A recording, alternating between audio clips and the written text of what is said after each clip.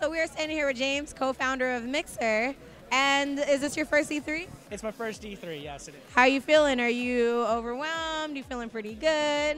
So I've been to tons of conventions, so I'm used to this kind of show. So really, really busy, but it's an awesome experience.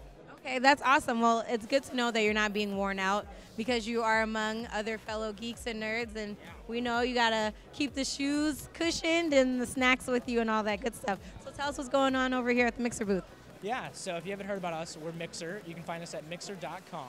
We're an interactive streaming platform that allows for viewers to control parts of the gameplay that they're watching. We're able to do this by having a fourth of a second delay. So where most platforms have anywhere between 10 to 30 seconds, we have a fourth of a second, which lets you interact and influence the games you're watching.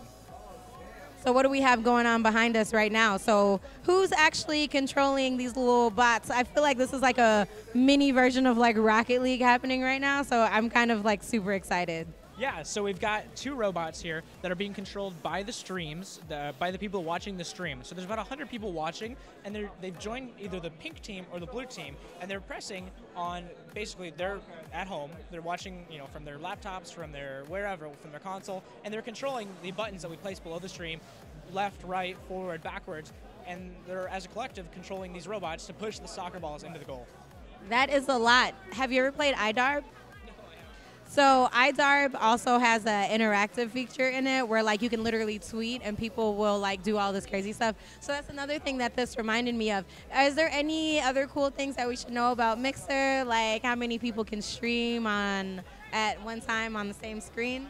Yeah, so we launched a feature called co-streaming, which allows 4 broadcasters to join their streams together and basically merge it all into one page. So you can go to one page, view all 4 perspectives, and have one chat that you can chat with everybody across all 4 streams. So that's really cool. You're able to do that, and you're able to see all your friends stream together. Is there anything else cool we should know about Mixer? I mean, like I feel like you really just have to kind of go on and experience it. Really, how much did you change the interface, like the title, like being able to search and everything through without Mixer? Yeah, so a couple weeks ago we changed the name from Beam, which you might have heard of us as, to Mixer.